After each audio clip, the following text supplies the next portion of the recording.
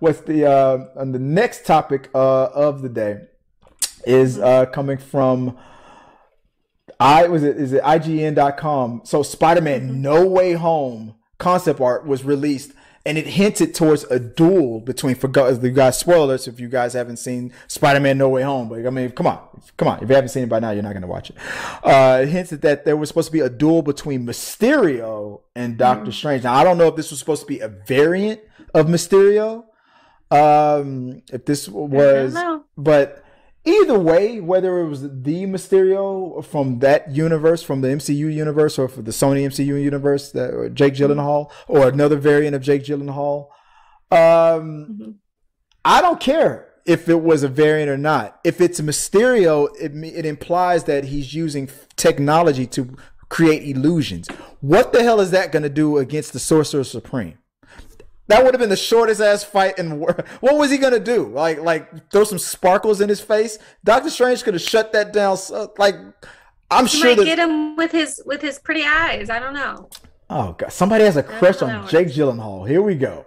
But no, okay. There is no way. It would have been fun to see, but come on, fight. You really think that Jake Gyllenhaal's Mysterio would have had a chance against Doctor Strange? It'd be a short fight. Like, bzz, get this guy's this gnat just buzzing around. Push, blah. Yeah, exactly. Like with the drones, the question with the drones have come out, would this have been a variant of Mysterio who actually did have magic? Who knows? It could have been.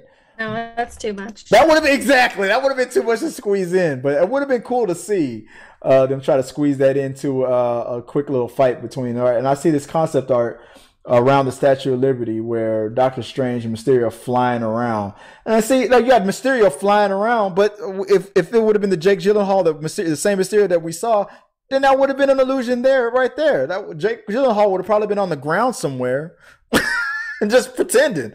Like this, no wonder this was cut out of the movie, because it would have been too complicated to just squeeze in at the last minute like that. Unless this would have been a more advanced Mysterio, I guess. I don't know, from a different universe. But yeah, what do you think? Good idea to put him in, or good idea to keep him out? I don't think I care that much about it one way or the other. I think that. How dare you? Yeah, it wouldn't matter. It wouldn't matter to what the story arc would have been. Well, I mean, at the end of Spider-Man Far From Home, people said that there was a scene where it showed that Mysterio might have been alive. Like there was a guy like Jake Gyllenhaal. Oh, they don't kill anybody just in case they want to use them later. Oh well, yeah. Even if we kill you, you're still on the contract. Yeah, we're gonna use you later. I think it would have been. I think it would have been great if they would have brought him in, but I think it would have been overcomplicated. But that's just me. Let us know what you guys think about it. Our supporters help make all this content possible, so make sure you check out our Patreon page so you can help us bring you the content you want. Push the pedal to the freaking metal. I'm turned up just like heavy metal. Yo.